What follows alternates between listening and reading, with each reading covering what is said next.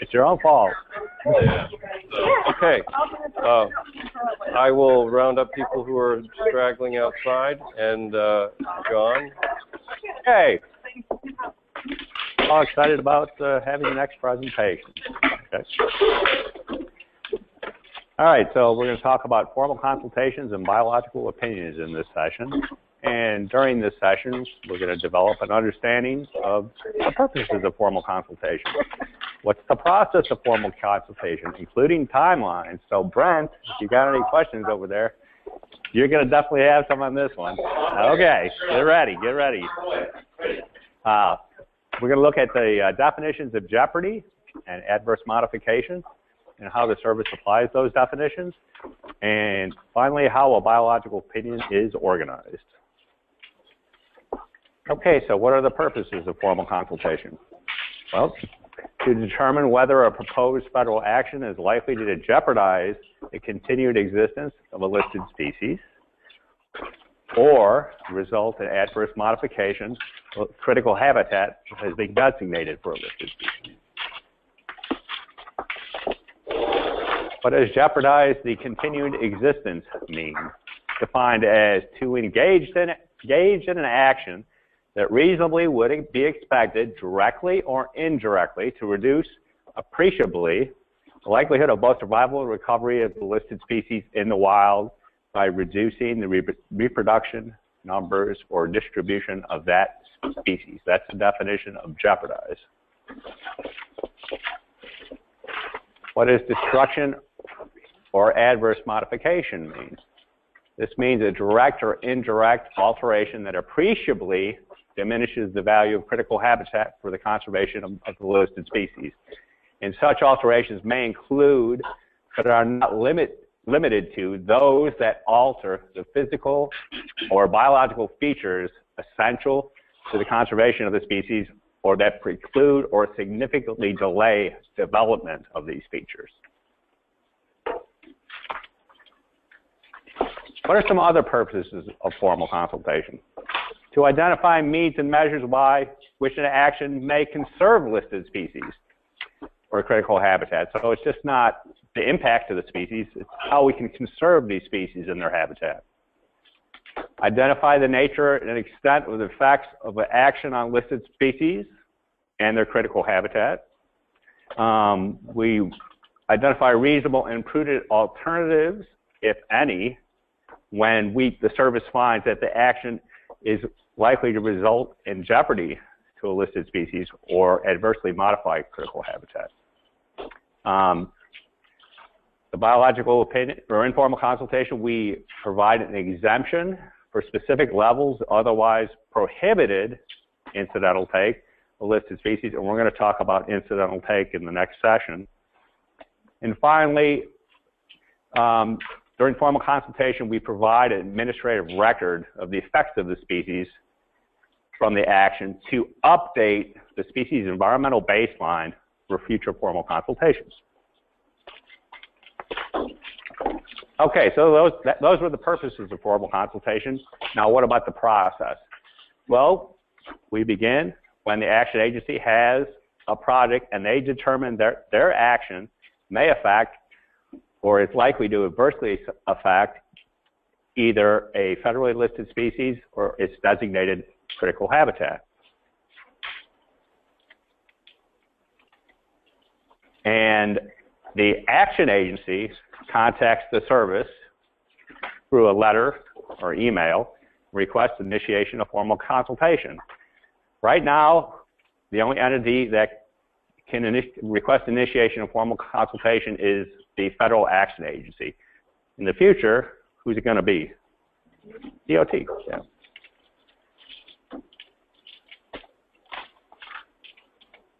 Timeline requirements.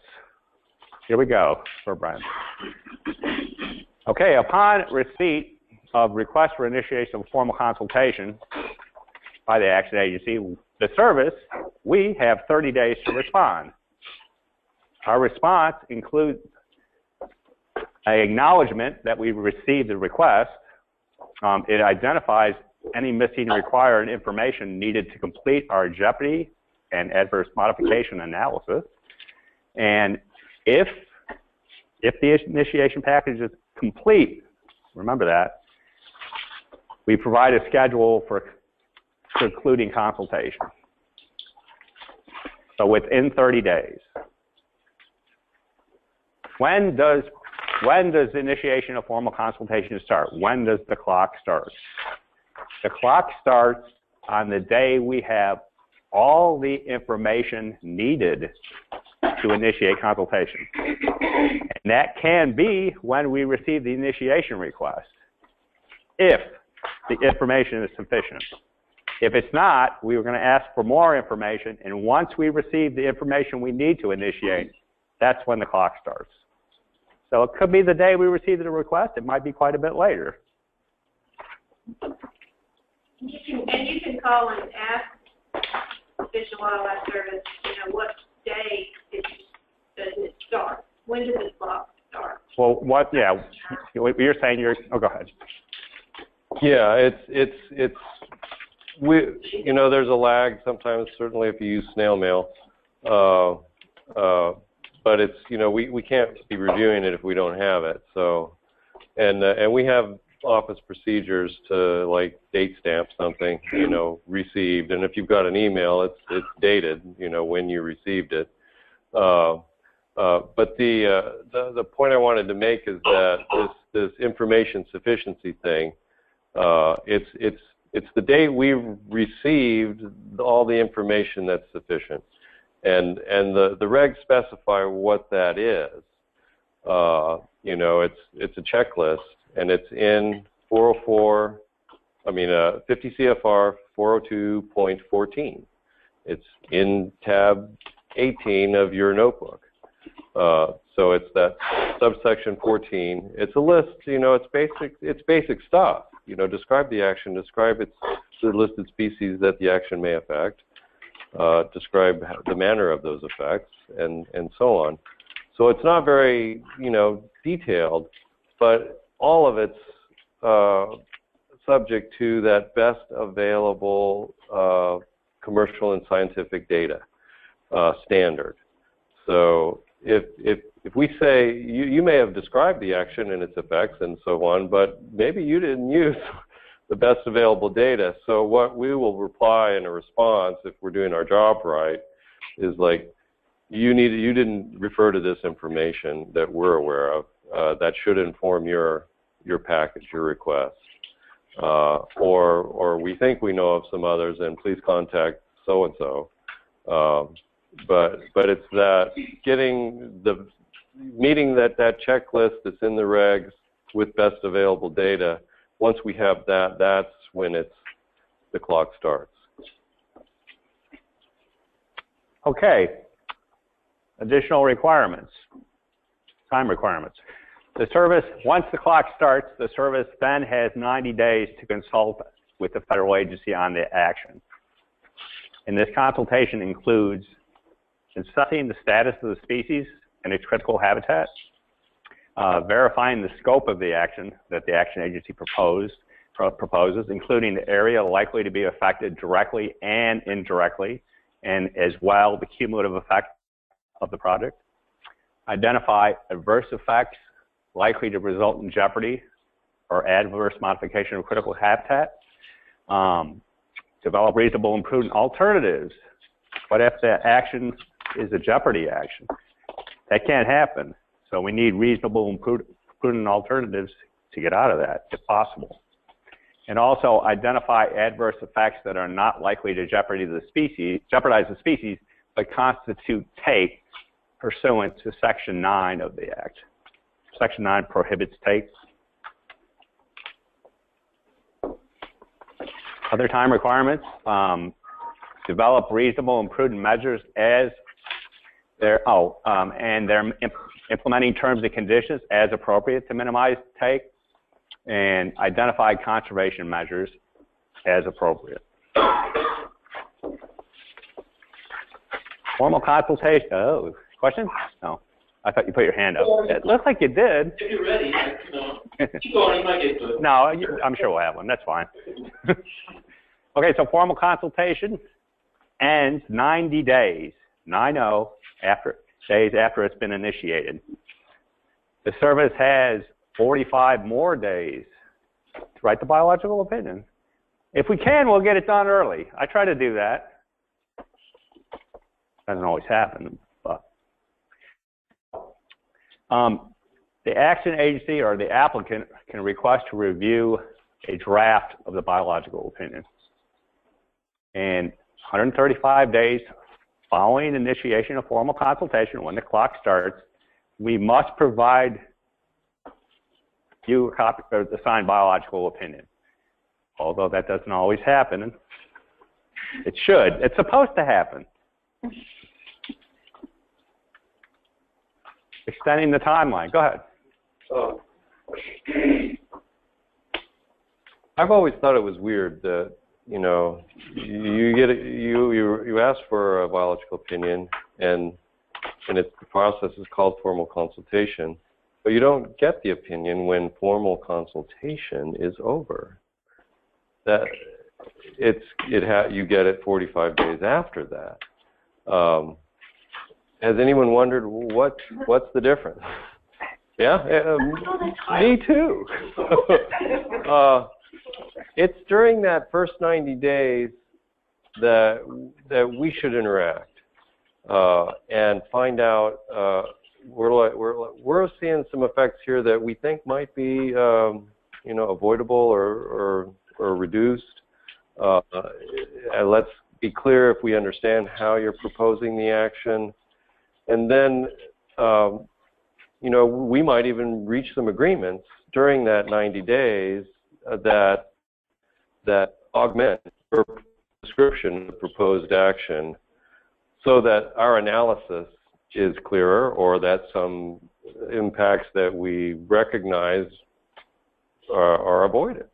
So it's kind of like the record is still open during that first 90 days. And when we start to write the opinion after day 90, that's when our admin record for our decision on the opinion is closed. We don't take new stuff.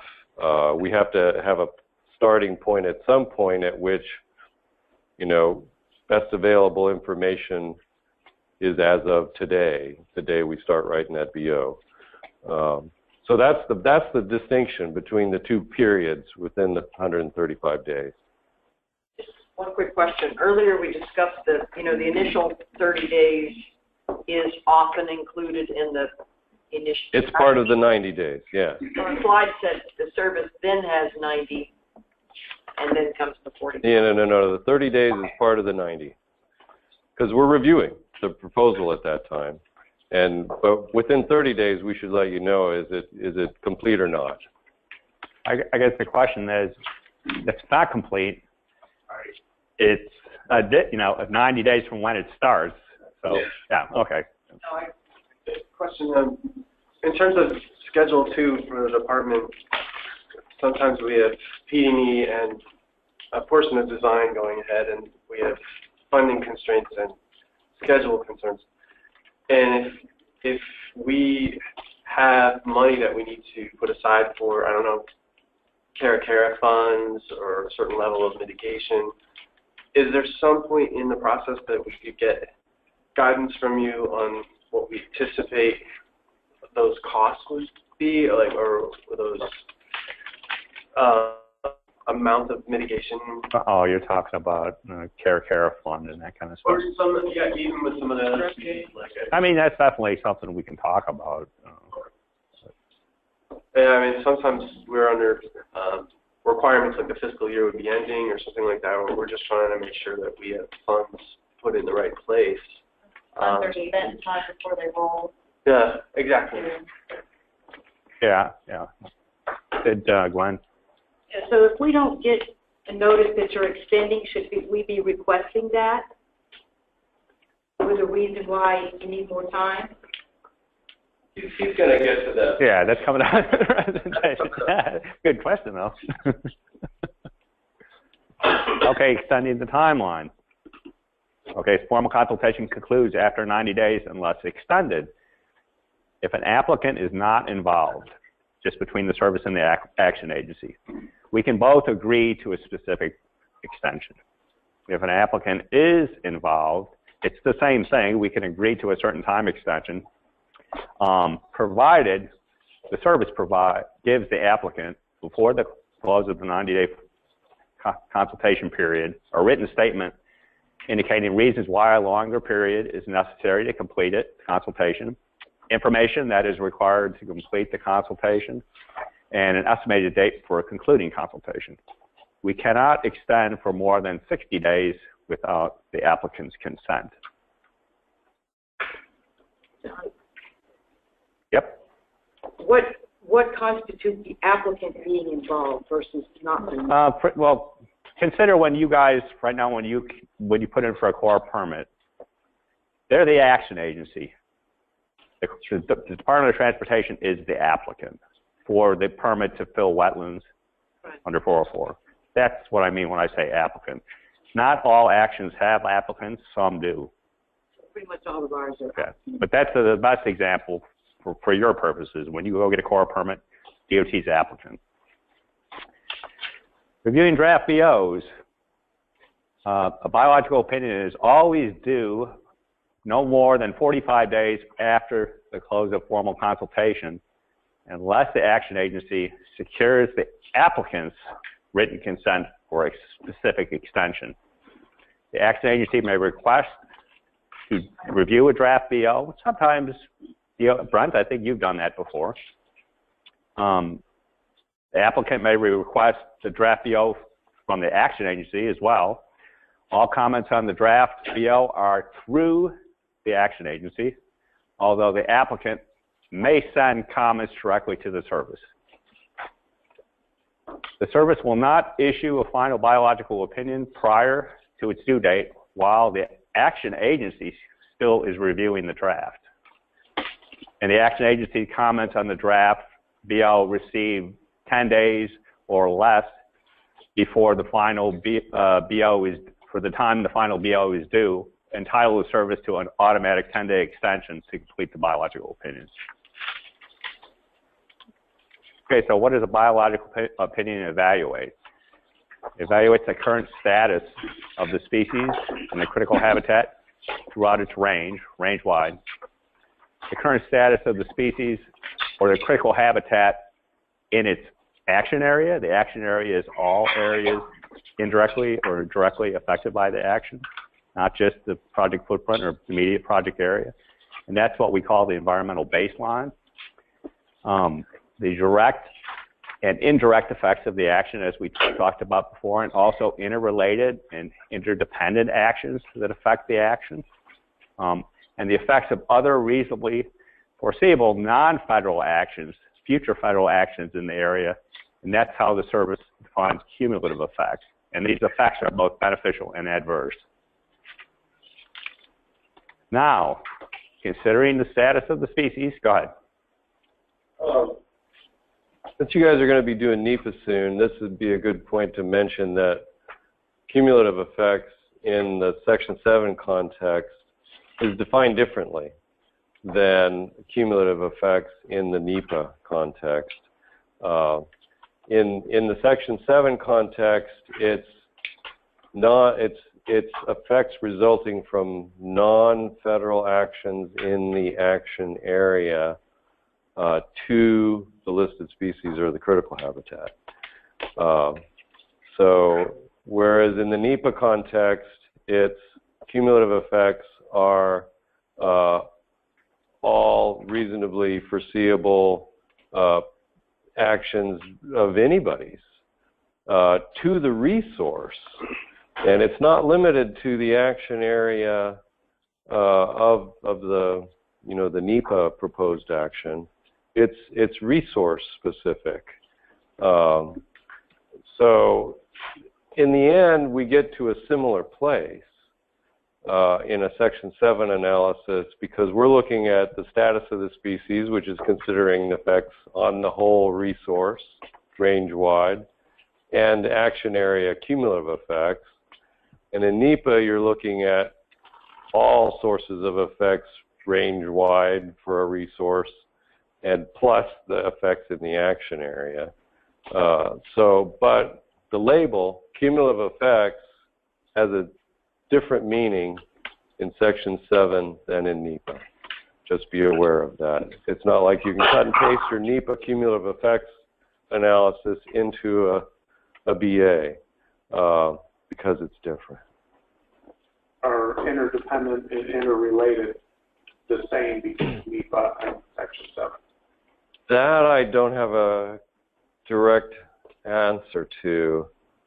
I haven't looked at that. But interrelated and interdependent are not cumulative effects in Section 7. They are actions that would not occur but for the action under consideration. So, yeah, I can't remember how it's defined in NEPA. I'll look that up. Well, he's got my computer. I have it on my computer.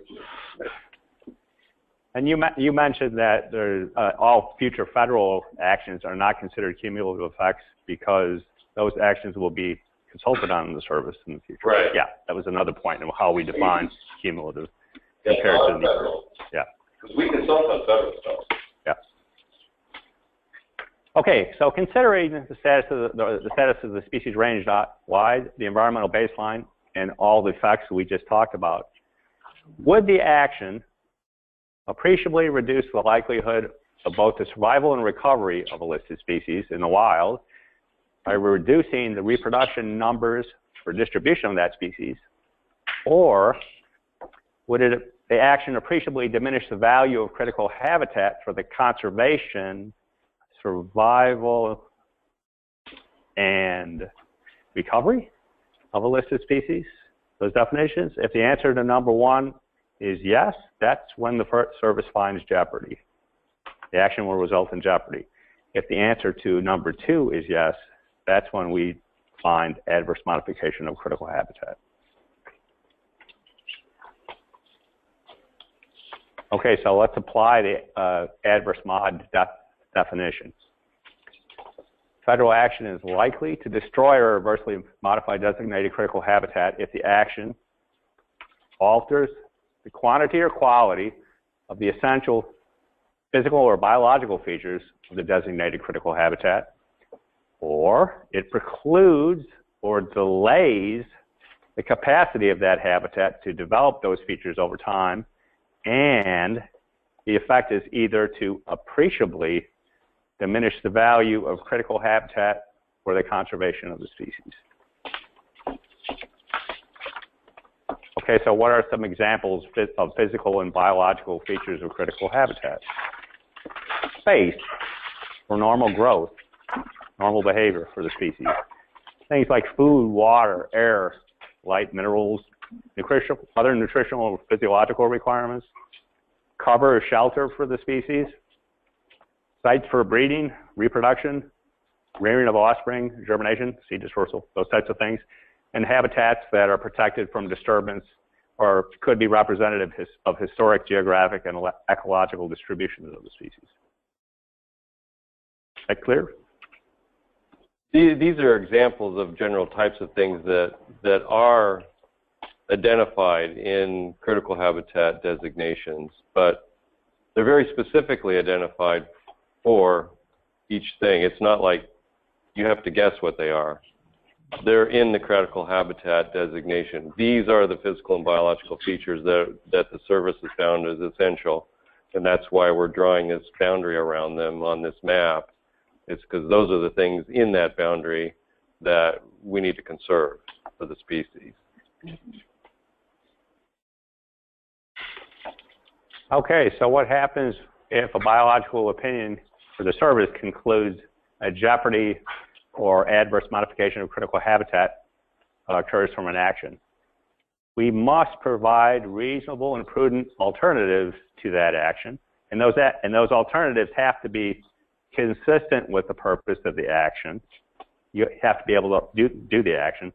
They have to be consistent with the DOT's or the federal agency's legal authority and jurisdiction. Those alternatives have to be economically and technically feasible. You have to be able to accomplish them, and we can't ask you to spend $600 million on a project. And in the service's opinion, those alternatives will avoid jeopardy or adverse modification. Okay, so once we're finished with our consultation on the action, we provide you the results of that consultation in our document, and we call that a biological opinion. We send a copy, signed copy, to the action agency and a copy to the applicant. What are the contents of a biological opinion? It includes a consultation history, and this is basically just a chronology of our consultation with the action agency. It includes the date formal consultation is initiated. It includes all other important activities that take place during the consultation. For example, meetings with the action agency or the applicants. We would include when we receive requests for concurrence for other species that we're consulting on, and when we provided concurrences for those species. So all important events in the consultation. The biological opinion, of course, includes a description of the proposed action, what the action agency intends to do, and also the action area for that action. It includes the status of the species and the critical habitat range-wide. That talks about how many animals are left of the species, where do they occur, what type of habitat they prefer, those types of things. Any other life history information that is pertinent to the species, and threats to the species range-wide. The next section is the environmental baseline, and that is, as I mentioned, it was the status of the species within the action area, but it also includes the other impacts on a listed species in the action area that result from all past or present federal, state, and local or private actions and other human activities in the action area. Did I get that right? Yeah. All right. Then there's a section on effects of the action. We kind of talked about this over the last few days. It includes the indirect effects of the action on the species, interrelated and interdependent actions, cumulative effects, we just talked about that. And finally, it includes the conclusion of whether we think the action is going to result in jeopardy to a species or adverse modifications to the species. Next section is reasonable and prudent alternatives if the service finds jeopardy or adverse modification. And if there's no jeopardy or adverse mod, the section that follows that is an incidental take statement, and that's the topic of the next presentation. And we'll talk about that more in a second. And following that are conservation recommendations. These are discretionary activities that the service recommends the action agency do to benefit the species. They don't have to do them, but these are just things we say, hey, how about doing this for this species? How about doing that? How about helping them out? And finally, the last section of the opinion is a reiteration notice. It documents when reiteration of consultation is necessary. Questions? Yes, sir. You go back to a couple slides to the environmental baseline and just talk about that one more time. Because it seemed to me it's based, I guess, the baseline of the effects of the action below. Environmental baseline, hang on a second.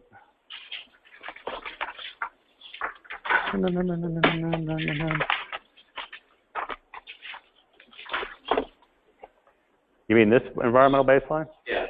It's the effects of it's the status of the species in the action area, but it includes a review of all current and past effects from federal actions, state actions, local actions, private actions, and any other human activities that are affecting the species. Let's say something like agricultural practice, farming that's taking habitat out, those types of things.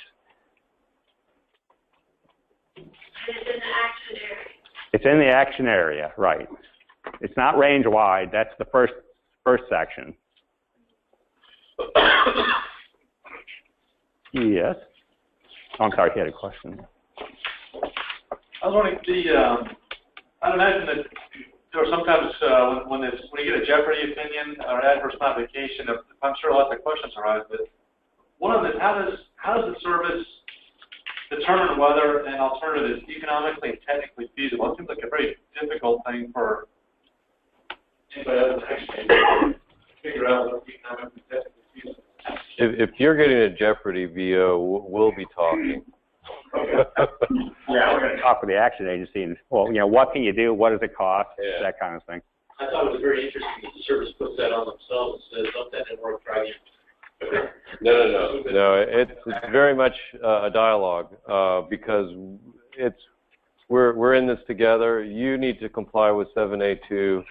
We're your advisors in that. So we're going to be coming to you to help us define something that's economically and technologically feasible that will avoid jeopardy or adverse mod. We will not do that in a vacuum. And might that be a reason to ask for an extension in the Absolutely. the week that you could talk to us about potentially modifying our project? Yeah, hopefully we have a good enough dialogue that we don't get to that point, and we don't you never get one. Does anyone want to know what an appreciable reduction is? Yes. I got an idea. You know it when you see it. All I know is that I looked up the definition of appreciable, and it means measurable. Yeah. Yeah. Yeah, right. Appreciable is not a defined term in the Act or the reg, but it's used in several circumstances. And you kind of have to look at the dictionary definition, which is measurable, detectable. You know, endangered species are already likely to become endangered in the foreseeable future. That's likely to become extinct in the foreseeable future. So they're on a downward trend already. What is a appreciable reduction? It's changing the slope of that trajectory in a way that's measurable or detectable. You know, sometimes we have endangered species stabilized. They're maybe not on a downward trend in the last year or recent years, and they were listed a long time ago. And if that's, you know, probably they're in the next status review, we should consider reclassifying them as threatened. But that's what it is. I mean, think of a line, you know, a projection, a prediction on the you know, a species population over time, and we can only predict so far out with reasonable certainty.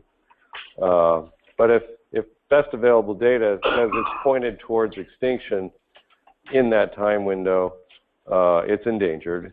If it's pointed where it's going to get to that point in the near future, it'll be threatened. And if we're changing the trajectory of that best available prediction, that's appreciable. And in the case of critical habitat, how much conservation, you know, function, value do we need for that habitat unit to provide its intended recovery role?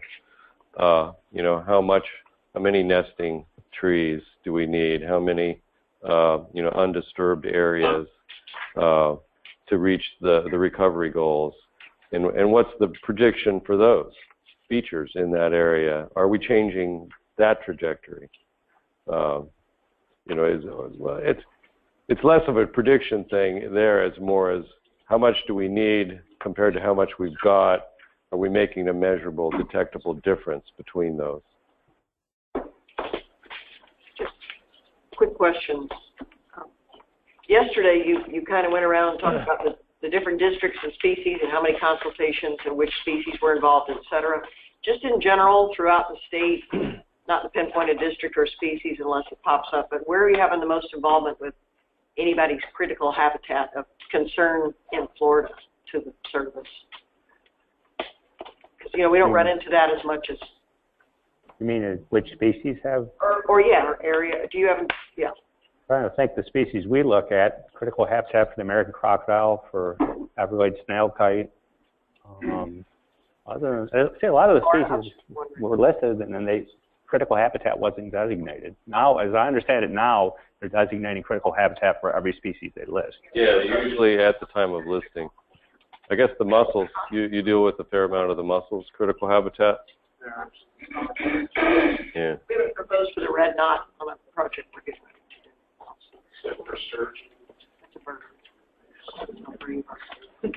Sturgeon has designated critical habitat, so bridge crossings in sturgeon rivers South would. Florida had a few.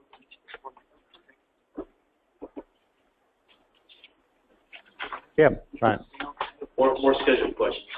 So you do a great job, John. So on the schedule. So that's a matter of opinion. I know we understand that you have a boss, and it has to go through their desk first. So I understand that. So I guess if we submit to the Corps issues their public notice, they request formal consultation.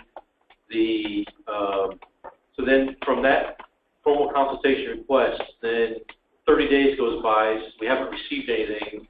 Wow. Off the record, do we send you an email and say, hey, John, did you accept our... Well, if it's with the Corps, the consultation is with the Corps, you're the applicant, so no, we should respond to them within 30 days. You should be responding. And then typically what happens, I'll respond to them, and typically I'll say, I need this information, or if I don't need any information, I might provide concurrence, or I might, Yeah.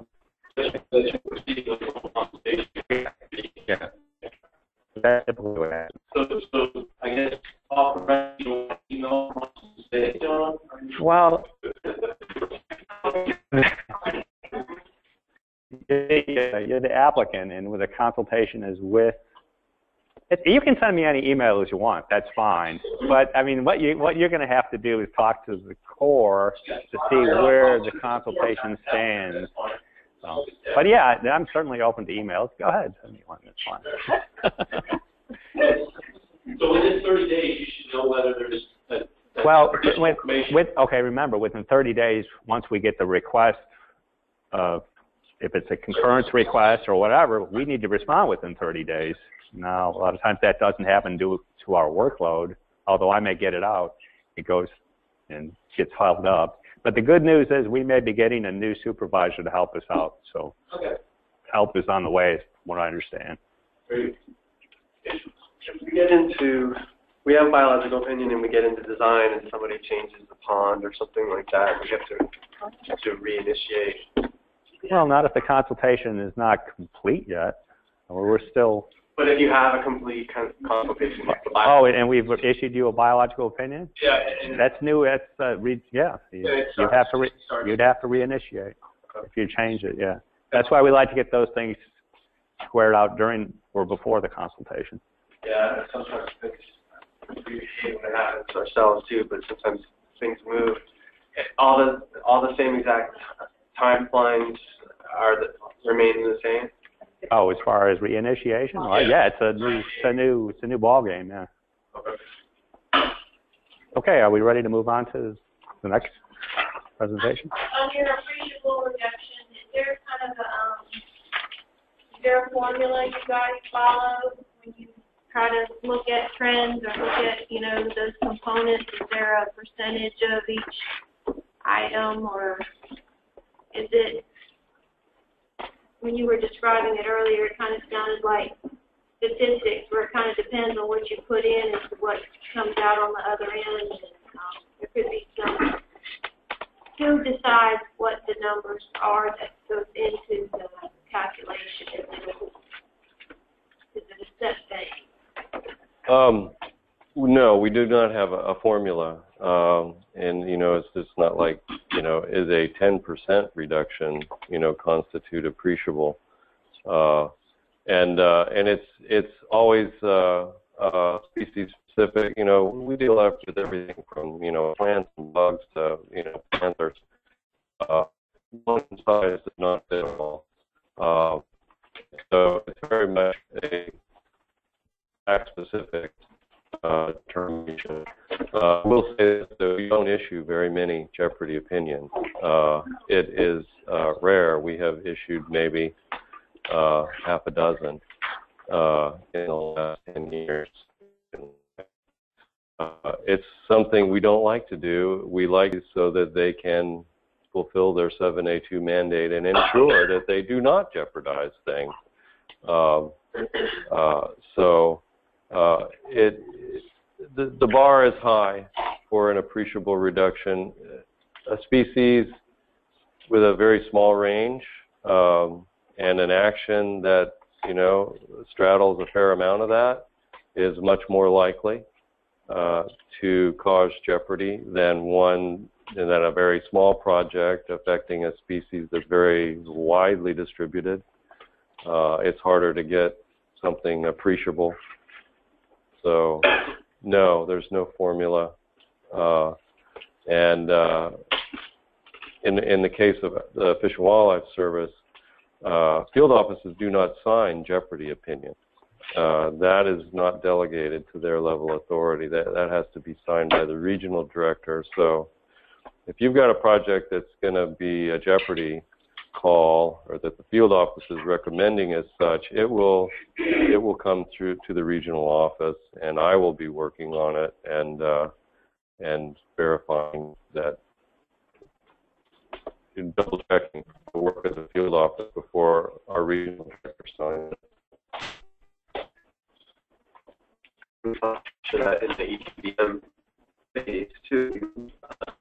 Oh yeah. Jeopardy, I think we would know early before you can get into the. Oh yeah, yeah. If you're going to jeopardize something, we'll be talking to you real early and often.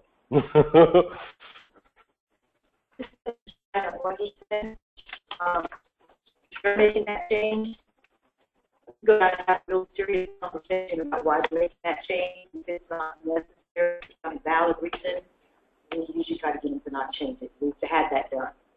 So it depends on your relationship with your design. If they're having no losing, you can. And if you have a good reason, reinitiation is not the end of the world. And, you know, depending on the nature of the change, you know, if it's inconsequential to effects to the listed species we've already evaluated, it could be a very quick, you know, yep, we agree that this is really not changing our analysis. Your BO is still good, you know, thanks for letting us know. But a lot of times we're going to know if it's going to make a difference, and it's better for everybody if we don't. If it's going to make that big difference, they really better have a good reason. And most of the time, we try to tell them, no, that's not in anybody's interest to do that. Well, it's kind of the whole point of EPM to avoid doing a 5-year study and end up with a fatal flaw that kills the project. You do know, though, that, you know, when you get a BO from us, and it's a no jeopardy, no adverse mod BO, that BO is relative to the action as proposed to us for that BO. And if you go and do something different, you have not complied with Section 7A2 for that different action because you didn't consult on it. Same thing for take statements, which John is going to do now. Okay.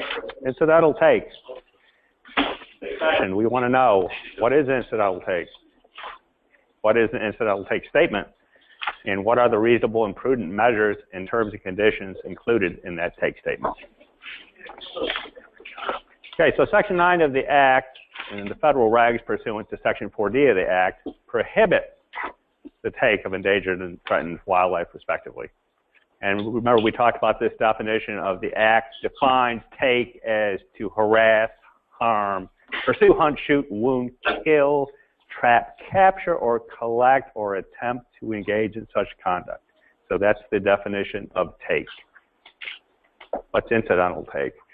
Well, the Act refers to incidental take in several sections, but it does not provide a definition for the term, but it is defined twice in the ESA implementing regulation. 50 CFR 17.3 says incidental taking means any taking otherwise prohibited if such taking is incidental to and not the purpose of the carrying out of otherwise lawful activity. And 50 CFR 402.02 says incidental take refers to takings that result from but are not the purpose of carrying out, again, an otherwise lawful activity conducted by the federal agency or applicant. I kind of wrote down my own definition just for our purposes. So my definition of incidental take is take that results from but is not the purpose of a lawful activity conducted by the action agency or the applicant. Why is the incidental distinction important? ESA provides different mechanisms for exempting take, both intentional and incidental, from the take prohibition in Section 9. And Section 7B4 and 702 provide a mechanism especially for exempting take associated with actions of federal agencies, what you guys do. And this is in the form of a written statement provided by the Secretary, and we call this written statement, in our biological opinion, the incidental take statement. What does the incidental take statement do, and what is it? It specifies the impact of the anticipated incidental taking on the species from the action. It specifies reasonable and prudent measures necessary or appropriate to minimize such impact. It provides mandatory terms and conditions for implementing those measures so that taking that is in compliance with the incidental take statement or with the terms and conditions in the incidental take statement is not considered prohibited taking. So incidental take statement doesn't authorize take. It basically provides an exemption if you're in compliance with the terms and conditions of the statement. See the difference? So the take covered in the incidental take statement must not be the purpose, or the take covered in the incidental take statement is not the purpose of the action. In other words, you can't have a project that is designed to kill panthers or sand skinks or any other federal species. You can't do that. The take in the ITS results from otherwise action that is lawful, can't be illegal, and it results from an action that does not jeopardize the continued existence of listed species or adversely modify critical habitat. So if you do that, we're not going to issue an incidental take statement. The incidental take statement provides the form and the cause of the incidental take resulting from the action. Remember, we looked at these definitions before. Harm is defined as an act that actually kills or injures wildlife, and it includes significant habitat modification or degradation where it kills or injures wildlife by significantly impairing their essential behaviors, including breeding. I didn't touch that. That's my calendar. It's up, it's up. It's time for me to, it's by DPS. It's time for him to go home. He's off now. What software update?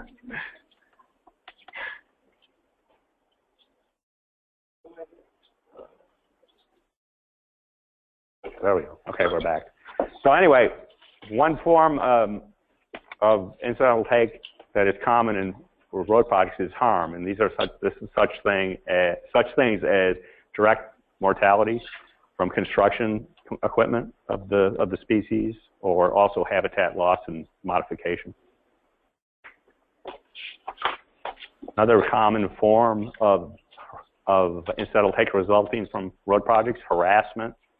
And we looked at this before, the definition: intentional or negligent act, creating the likelihood of injury to wildlife by annoying it to such an extent where it significantly affects or disrupts the normal behavior patterns of the species, which are not limited, but include but not limited to breeding, feeding, and sheltering. So harassment, think of that as something like construction equipment on a site, making a lot of noise, scaring off caracaras, that kind of thing. The incidental take statement also expresses the amount or the extent of the take due to the action that is anticipated to occur. And this is expressed as by the number of individuals taken as a density by using a surrogate or by any other reasonable method. Now, it's often difficult to express incidental take in the form of number of individuals, okay? I was thinking about this last night, and I couldn't fall asleep because I was thinking about it. Now, for examples of it, one thing I came up with was, okay, consider the sand skink. A lot of you are familiar with that species because you work with it. Okay, that's a small fossorial lizard that occurs in sandy soils in central Florida, and we can document its presence through track surveys. When we see a track, we know it's there. But determining how many skinks are in an area is way more difficult. That would take mark recapture studies that are expensive and take a lot of time. Probably harass the skink. And the other thing is, you need to monitor the take from your action. Okay, so to ensure that you don't exceed take in the statement, which is going to cause reinitiation of consultation. Okay, but how do you do that? How do you find a dead sand skink? I've never seen one. I mean, you see them occasionally, but they're really hard to count. And another example I came up with for projects that result in take resulting from habitat modification or degradation, and they don't actually directly kill the animal, but they affect its fitness, its biological fitness, its ability to survive in its habitat, okay? So how does habitat modification or habitat loss, how do you translate that into number of species taken? It's difficult. So what the survey do is use a surrogate to measure take, because we need something that we can measure and make sure that take is not exceeded. Okay, so a surrogate is defined as a similarly affected species, habitat, or ecological condition that is used to express the amount or extent of the take of the listed species. In order for the service to use a surrogate, and a lot of times I use habitat taken, okay, because we can quantify that pretty easily, and we know when you exceed that. Okay, so but in the incidental take statement or the BO, in order for the service to use a surrogate to measure take, we have to describe the causal link between the surrogate and the take of the species, explain why it's not practical to express the amount of take or monitor take-related impacts in terms of individuals for listed species, and finally set a clear standard for determining when the amount or extent of the take is exceeded. So example, the project takes 50 acres of habitat. If you exceed 50 acres of habitat taken, you've exceeded your incidental take that's set in your incidental take statement. And that would cause reinitiation of consultation. Go ahead. I have a question. Yep, go. Okay, so example, we have a project, we've done a scrub jay survey, we're taking X amount of acres, we have a BO, we're paying mitigation to the Nature Conservancy. We're considering that project done, closed, everything settled. However, this is a project that is just perpetually not funded. And we are adjacent to conservation lands. There's a good chance that maybe there's some burning, maybe there's not. Scrub jay habitat may change, make it better, make it worse. we're considering them. I mean, my understanding is once we pay the Nature Conservancy, which is still trying to figure out. Okay, so you're saying you've gone through the conservation measure for impacts to scrub jays. You had a project that resulted in an incidental take of scrub jays. Yeah. So the service issued you an incidental take statement for a specific amount of incidental take. I appreciate the fact that you're providing the conservation measure. That's good. That's really good. But you're not supposed to exceed the amount of take in the incidental take statement. So let's say, for example, it was 50 acres of habitat. That was the threshold. And if you cleared 51 acres of habitat, that would exceed this take statement. And that additional, or the take is not covered then. We're not clearing any additional. Okay, I'm just saying that's the purpose of the take statement. I'm just saying perhaps maybe a different example. Sand king.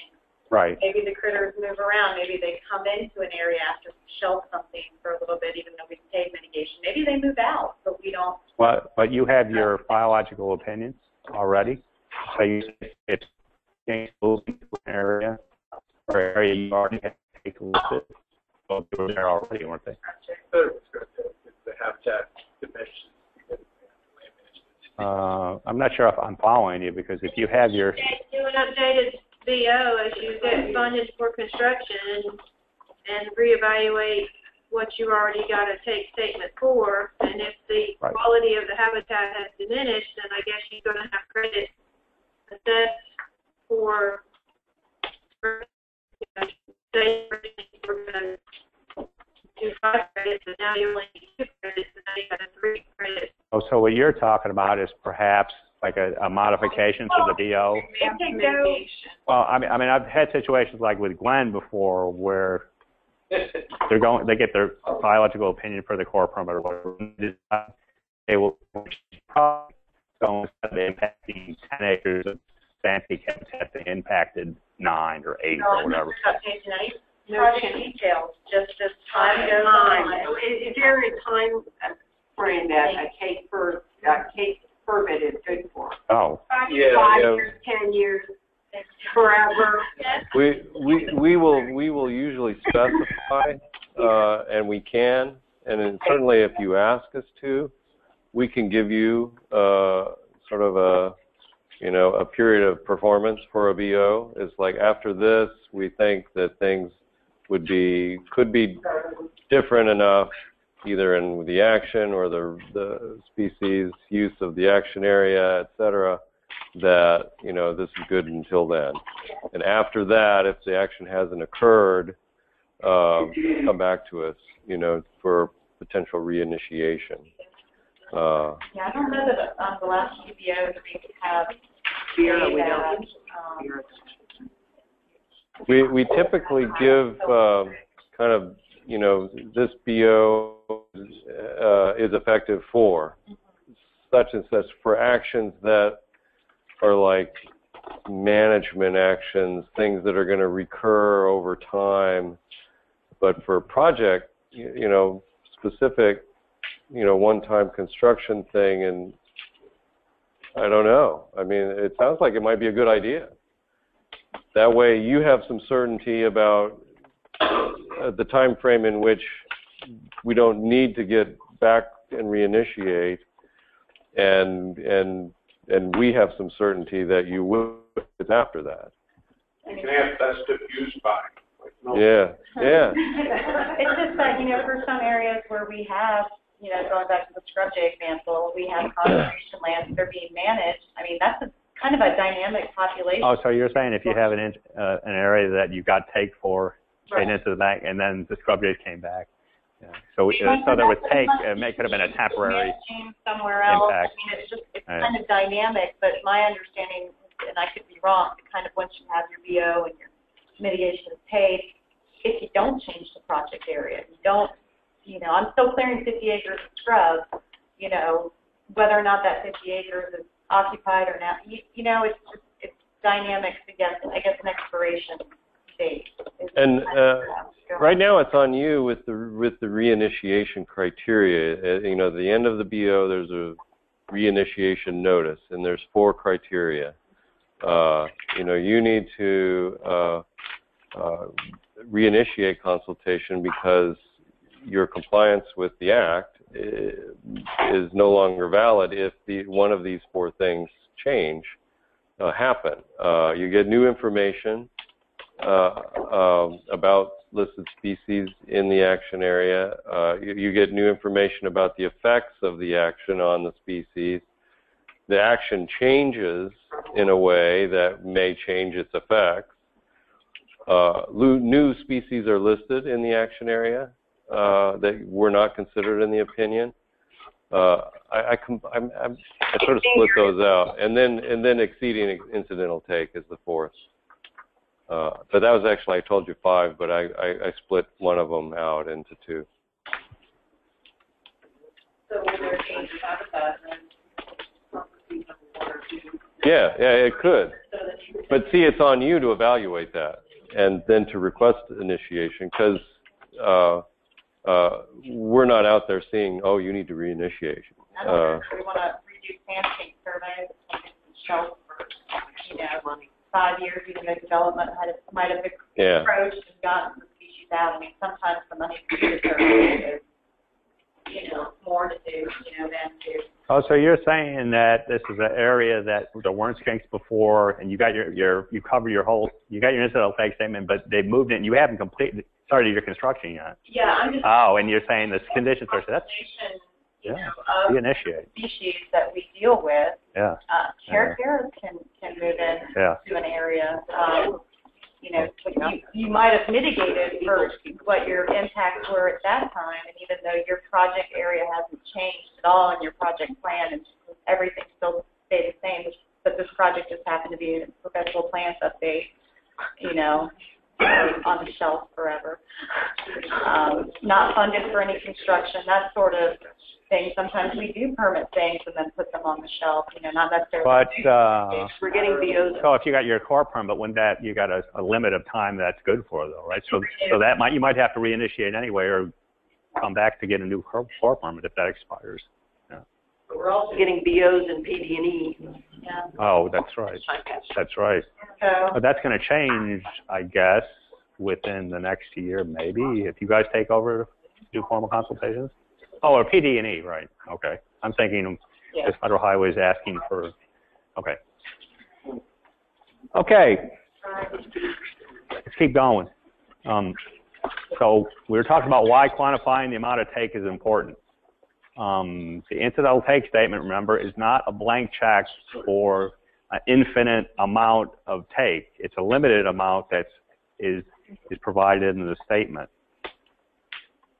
And if you exceed that, it's a reinitiate. Another reason why we do that is the no jeopardy conclusion of the BO is based in part by the amount of take that is exempted in the take statement of anticipated take. Take reduces the numbers, reproduction, and distribution of a listed species as well. And future consultations must consider the net of effect of previously exempted take from other actions on the status of the species. That's added to the status of the species when we do our jeopardy adverse mod determination. And as we said before, when the amount of anticipated take specified in the take statement is exceeded, consultation, reinitiation of consultation is needed. It's necessary. Okay, so how does the service minimize take through an incidental take statement? We're required to specify reasonable and prudent measures that we believe are necessary and appropriate to minimize the amount of incidental take resulting from an action. What are reasonable, prudent measures? They are actions that minimize, that is, reduce as much as reasonable and prudent, the anticipated amount or extent of the take resulting from the action as proposed. So measures that reduce take from the action. What are not reasonable and prudent measures? This is important.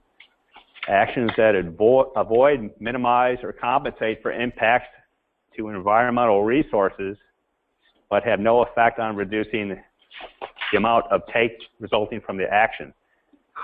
Can you think of things that you guys do typically, especially like my district, to compensate for impacts with environmental resources? Buying sand skink credits, buying scrub dray credits, panther credits. We're not supposed to include those as that action as reasonable and prudent measures. Doesn't minimize the take. It helps the species, but it doesn't minimize the take. And our office mistakenly has done that before.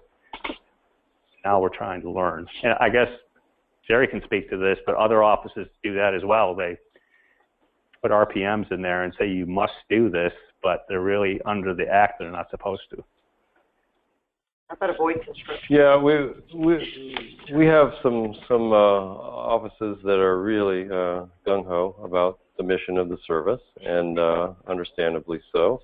We are passionate about the resources that we're employed to manage and protect, and so rather than develop a partnership with the agency and get the agency on board with to share that conservation mission, sometimes we get frustrated and take shortcuts, and we'll just make them do it through an RPM in terms and conditions. Well, that's really not right. So we have sideboards for RPMs. They are intended to minimize take, as John was saying, not to compensate for it. We'd like to see compensation for adverse effects because that'll keep moving the needle. You know, we would just say no to death by 1,000 cuts. But strictly speaking, this last bullet there on the slide, our RPMs cannot alter the basic design, location, scope, or duration or timing of the actions, and involve only minor changes, and they have to minimize take. So if you get an RPM that says, we want you to compensate for these impacts, you know, in the next county over where it's good habitat for this species, we have violated our own regulation. We can't do that. You're right. But we can encourage you to do so as part of your proposed action. It's sure easier to get to a no jeopardy opinion when you've got, you know, the net effect of the action includes a bunch of benefits. But can we make you do that? No. How about no construction during the nesting season? So we can propose that, then it's a term and condition under the RPMs. It said timing of the action, because that's often what we do or propose. Yeah, and if that is unreasonable to change that timing, it's something we can't require in an RPM. But this is, you know, who is the judge of what's reasonable in RPMs? It's the action agency. You need to tell us if we're being unreasonable. No, that's really not something we can do. We have to blah, blah, blah, and here's why. Okay. It ceases to meet the definition of a reasonable and prudent measure. So work with us, we'll work with you. Okay, so what are terms and conditions that implement the reasonable and prudent measures? They are the specific methods or instructions for implementing the RPMs. And again, they're developed with your assistance, the federal agency and the applicant. They include requirements for take monitoring and reporting, salvage and disposition of animals that are taken as well, and are mandatory for the take prohibition exemption to apply for the action. In order to monitor the impact of incidental takes, the federal agency or any applicant must report the progress of your action and its impact on the species to the service, as specified in the incidental take statement. Okay, what about situations where the service does not issue an incidental take statement? If take of a listed species is not reasonably certain to occur, we don't issue incidental take statements because it's not going to occur. For example of this would be a framework programmatic action. What's a programmatic action? This is a programmatic action that has a developed framework, but that framework does not provide specific enough information on the future actions for the service to determine the amount of take that will occur, okay? And we do that through future consultations as the actions come online or are proposed. A couple of examples of those of a framework programmatic would be like a forest service management plan, where they're kind of saying what they're going to do, but it's not specific. Another example would be a nationwide permit for the Corps, where they're doing the same type of action. But again, you don't have the specifics to determine the take, and that's going to be determined when the actions come online. Other situations where we don't issue an incidental take statement. For adverse effects to critical habitat, unless those effects or activities causing such effects are also reasonably certain to cause the take of the listed species, then we'll issue an incidental take statement. But not, for adverse effects to critical habitat, we don't. We don't issue incidental take statements for proposed actions that are likely to jeopardize listed species or adversely modify critical habitat for the species in the case where there is no reasonable, prudent alternative available. If they can't get out of jeopardy, we're not issuing an incidental take statement. Federally listed plants, we don't issue, there's no take on federally listed plants. It is not written in the Act. They don't discuss it. Take applies only to listed animal species. All other aspects of compliance with ESA are necessary, 782 are necessary when there's a product that affects a listed plant species. In other words, you still have to consult. We have to do our jeopardy analysis and determine if that plant will be jeopardized by your actions. So that still applies, but we can't issue take for it because there isn't any.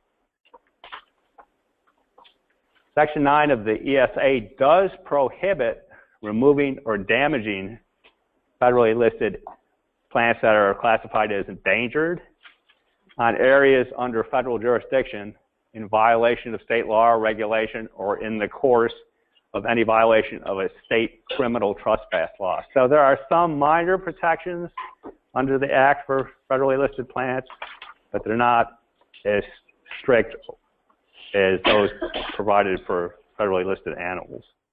So if I'm attacking a federally listed plant, I have to get to a may affect but not likely to adversely affect to get. No. When he says we don't do take for plants, it means it's because you don't need an exemption. It's not prohibited. It's not prohibited, right? What if I'm on national forest land? Then it is. On their property. On federal. Yeah. But on private property, no. There's not much protection for it. Yeah, on federal lands, it's not prohibited. On federal lands, it is prohibited to take listed plants, but nowhere else. And finally, cases where we don't issue incidental take statements are for marine mammals, impacts to marine mammals, West Indian manatee. There is no take under. Oh, let me step back for a minute. Marine mammals and the manatee are protected under the Marine Mammal Protection Act as well as ESA. We talked about that earlier. But the Marine Mammal Protection Act, it does not issue take for marine mammals except under very rare circumstances that might involve commercial fishing impacts or impacts to marine mammals from the military, sonar, that type of thing. Then under those limited exceptions, they'll issue take for marine mammals, but usually no, there's no take. Okay, so in Florida, the only marine mammal we have is that the service regulates is the West Indian manatee, and dolphins and whales are regulated by no fisheries. But it's service policy not to issue a take statement under ESA for the manatee.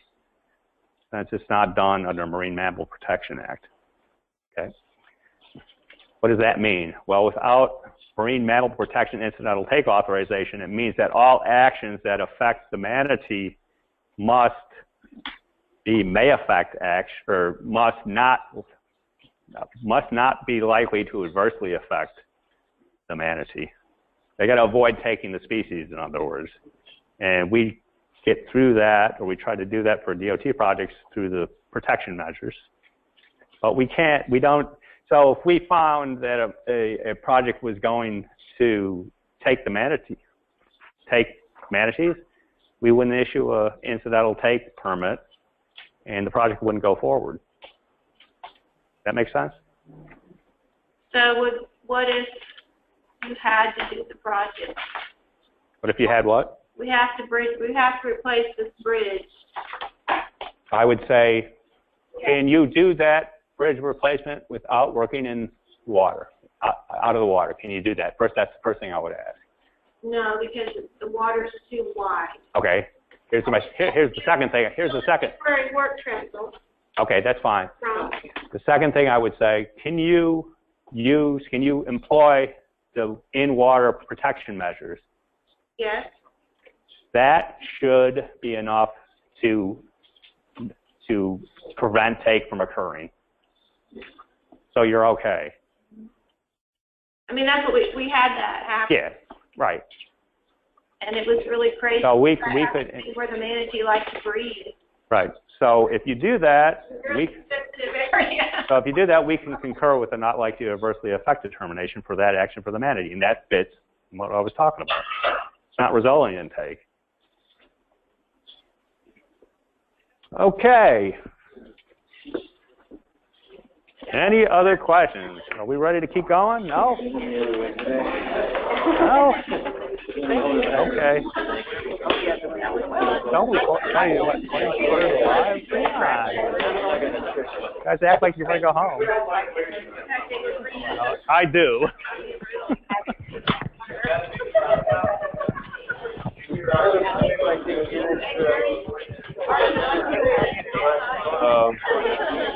We'll for a few minutes if you have some questions. But I would say have a good evening, and we'll